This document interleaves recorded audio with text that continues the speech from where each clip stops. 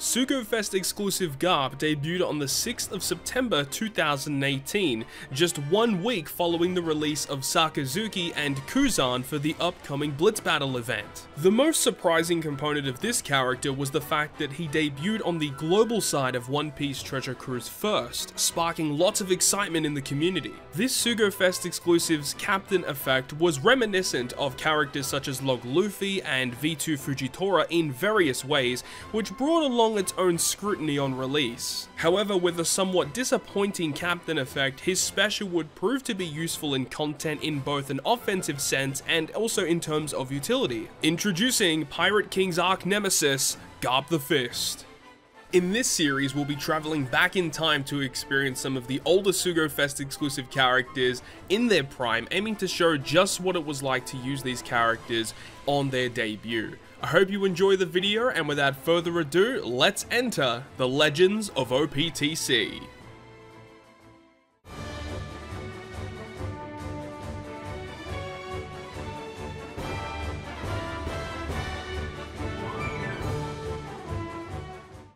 Thank you very much for checking out yet another episode of the Legends of OPTC, and today we're checking out such a hype character on release and on announcement.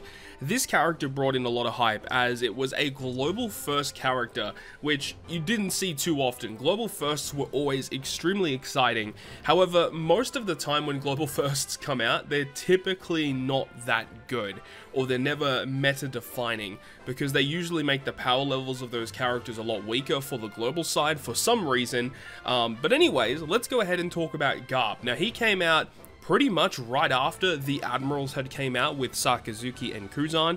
Totally left field, we were not expecting this one, and Garp brought along some really interesting stuff, and of course this is the first Legend of Garp, and this is the only Legend of Garp that we currently have, so we really hope that we can see another version of him later on down the road. But as for what he actually does, as we said, he's not amazing, but he has some interesting mechanics which we'll talk about.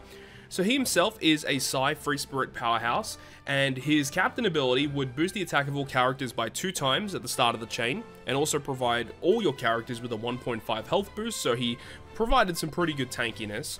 But then he boosts the character's attack by 4 times if you attack in the order of good, great, and then perfect. So bringing back some Log Luffy vibes. And then he also makes Psi and recovery slots beneficial to all characters. But then, for some reason, they decided to add this to his captain ability, where he reduces attack based on the amount of strikers, shooters, or cerebral characters you have in your crew. So essentially, you can build whatever team you want, but if you have any characters with one of these 3 classes, your attack multiplier is actually heavily reduced. It says attack reduction is by 0.2 times for each of those classes on your crew. So you basically want to build a team but not have any of those 3 classes on it, which can be kind of difficult, especially at this point in time on release. Cerebral was one of the best classes still. Strikers had a couple of good characters, so the fact that you couldn't build a team with those characters was a pretty big downside, honestly, and I don't really understand why they built him in such a way. It was really, really bizarre. But you could probably just take out that whole sentence, it would be completely fine. Now with Garp, he had a multi-stage special ability. Specifically looking at stage 2 though, the most powerful version of the special would be a 30% health cut in true damage to one enemy. True damage meaning that it just goes through enemy defensive effects. It also provides a 3 times chain lock for 1 turn, and also reduces special bind by 3 turns. So the character reduced it with their crewmate ability. Getting rid of special bind is kind of nice. Though at this point in time you still had characters like Time Skip Nami, Rare Recruit, who could just remove 5 turns of it, but this character provided you with a health cut, which, remember, at this point normal attacks only wasn't a thing, so a 30% health cut that went through everything was pretty valuable. And then also a 3 times chain lock, which works very well with when you're hitting good, great, perfect, because your chain multiplier is never going to be at that really high threshold. So a chain lock on a captain ability like this does make a lot of sense. But of course this character mainly saw a lot of play as a crewmate just due to the fact that the captain ability was really not that good. Plus, if we just look at the multi-stage special, even after limit break, 8 turn cooldown for a 3 times chain lock, even that by itself was really good, and was even just used just for the stage 1 special ability. So, you know, the character, he was okay on release, but definitely not anything meta-defining. But we're going to be using him today, and hopefully we can actually use him to actually clear some content. And of course, he did receive the Super Evolution somewhat recently. It was quite a while back now that we think about it, but you can see that they actually did take away the stupid condition where if you bring certain classes, it actually reduces your attack multiplier. So of course, it's a lot better now, but it's still not a character that really sees a lot of play as a captain. And as for the 2 pieces of content we're going to be playing today, we've got Colosseum Shiryu and Colosseum Cat Viper. It's getting to a point now where they're releasing more legends of what content is actually coming out with, so there's going to be obviously a lot of content that we can't play because it's not in the Recollection archive, which is a bit of a shame. Of course, it would be nice to actually go back and play in the events that some of these characters debuted for, like some of the Blitz battles and stuff, just to show you guys how they performed in that kind of content. But anyways, let's go ahead and spin that wheel and let's see what we go ahead and land on today. Cat Viper is going to be the more difficult one, so that would be more fun to play, but let's see what we go ahead and get. We do get Cat Viper, that's awesome. Alright, let's go ahead and build a team with Legend Garp as the captain to take on the Colosseum Cat Viper. Let's go ahead and do it.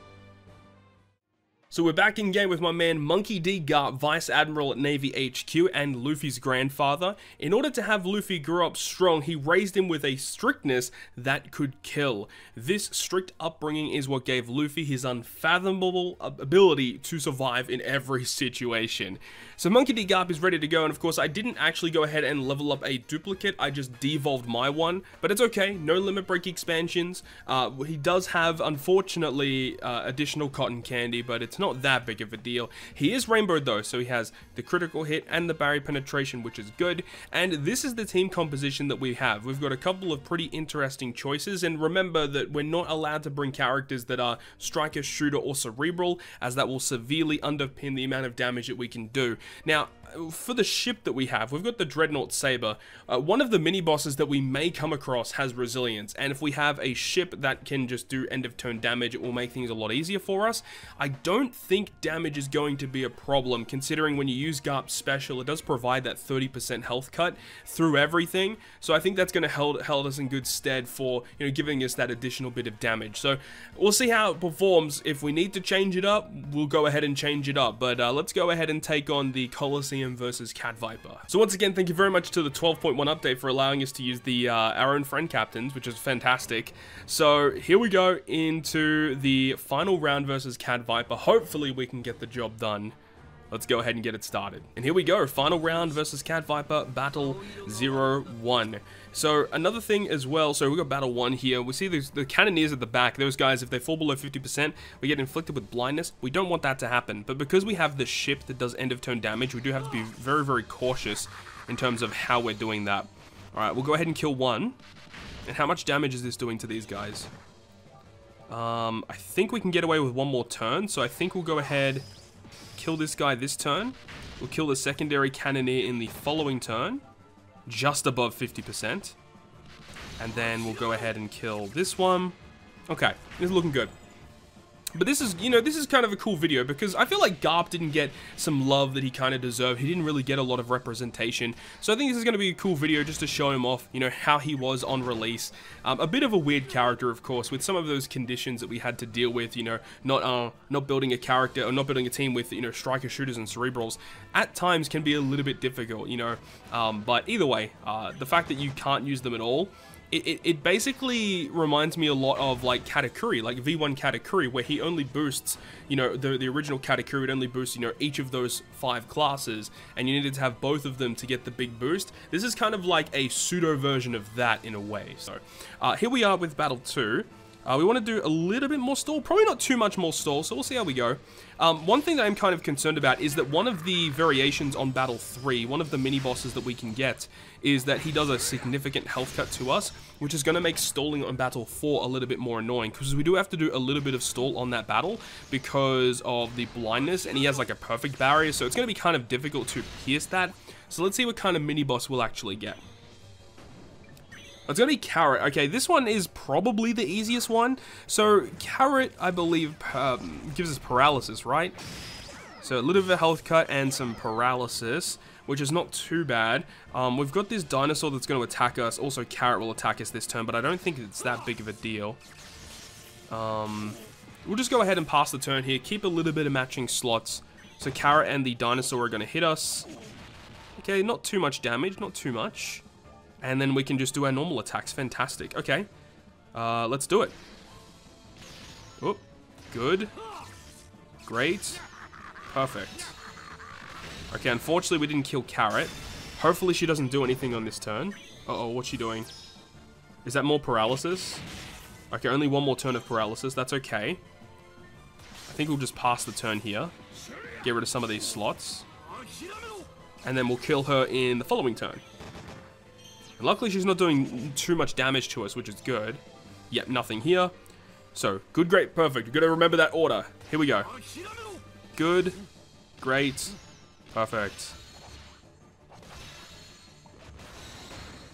There we go, fantastic. Alright, Battle 3 is dealt with. Now we can go on to Battle 4, which has Kanjuro. So as we said, he does have that really annoying perfect barrier, and we need to hit good, great, perfect to have the high multiplier, but we are blinded for a couple of turns. Luckily, we have characters that have slot bind on the left-hand side of our crew, so that we don't have to deal with the slot bind, but, eventually when we do our burst turn, we're going to use Doflamingo as well. So ideally we use Garp and Dofi on the burst turn after 2 turns have passed. So when we use Dofi, we can switch some of our slots around so that we get matching slots on some of our characters. So I guess we will have to get matching slots on our captain, because we can switch the one on Dofi and Luffy, and then we can switch the one on Luffy and Ace.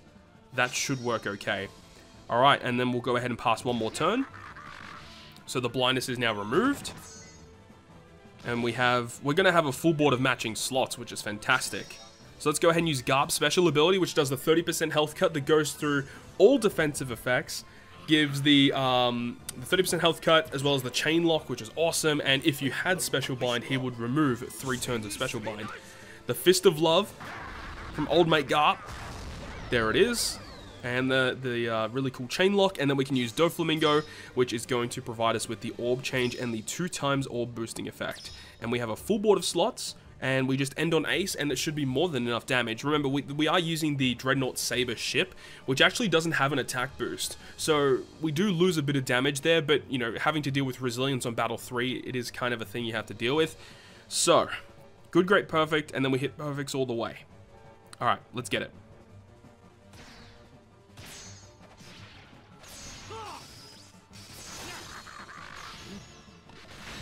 Alright, didn't even have to hit with Ace. That was a lot of damage. And then we've reached the final boss stage. Hopefully we have enough damage versus Cat Viper. Hopefully it is enough. Now, the thing about Cat Viper is that he actually does revive, so you do need 2 different burst turns. And also another thing about it is that you can only use 2 specials per turn. So that obviously is a little bit of a downer. So we'll go ahead and use Garp once again, which provides the 30% health cut. Such a good special ability in a time like this where normal attacks only basically didn't exist. So that's pretty awesome. And that's going to give us the chain lock, the health cut, which is basically like an extra bit of damage, which is fantastic. And then we can use Ace's special ability. So Ace is a really nice addition to the team because he'll essentially give an attack boost for our entire team, except for Doflamingo. But that doesn't really matter. It really doesn't. Just as long as we have, you know, the full board of slots and the attack boost, which is great. And then we hit good, great, perfect and end on Luffy, and hopefully it's enough damage. Hopefully. Alright, here we go. Uh-oh.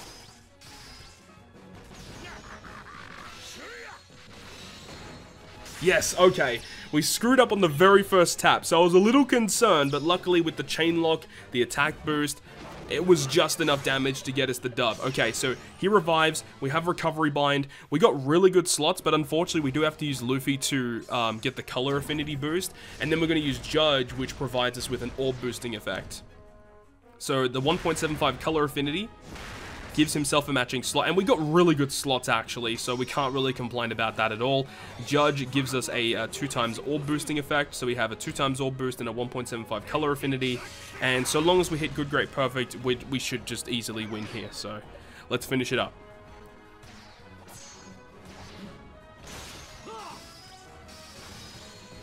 And there it is. And there it is! Easy as that! There we go! Just Cat Viper was down. It was that easy. So Legend Garp, despite not being one of the best legends in the game, still holding his own against a somewhat difficult Colosseum at the time. But you know, when you get to these power levels of these special abilities providing you with so many effects, content like this does become a lot easier. So that's going to wrap it up from me. Thank you so much for watching, and even though this week was a little bit less hype in terms of the character that we covered, next week we cover one of my personal favorite Sugo-Fest exclusives in the game's history, and that character is version 1 Katakuri, one of the most uniquely designed characters in the game with his delay mechanics. I'm really excited to jump into next week's video, so I really hope you guys did enjoy this episode though, covering Legend Garp. If you guys enjoyed it, make sure to go ahead and leave a like, and if you want to stay up to date with all the content I post, including more One Piece Treasure Cruise content, make sure to hit the subscribe button down below. But on that guys, I'll see you guys within the next video.